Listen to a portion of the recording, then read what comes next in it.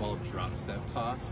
So basically you're gonna have your med ball right here, and you're going to drop into a powerful poised compressed position, and then you're going to toss it and throw it as hard as you can to your partner or to a wall. So it's gonna look something like this, here, right back, here, push off. Make sure you emphasize dropping into a powerful, almost pre-coiled position, and push off.